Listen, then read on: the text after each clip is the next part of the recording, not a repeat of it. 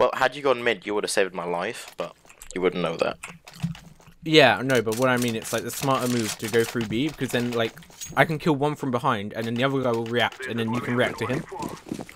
But I wasn't fast enough. But you could have gone A in main too. That wouldn't have mattered. And that's not true. This one in B.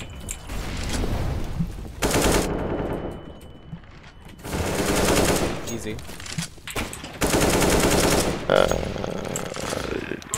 Going A? Microphone. They tell us why is he not going B? Hello? I just do that, and then that guy can even get a really simple kill. Hello? Half HP one on me. Just go B. Like, I literally just get that really cool 3K. Oh, fucking bullshit. And then... What are they doing? That guy... Yeah, look, what are they doing?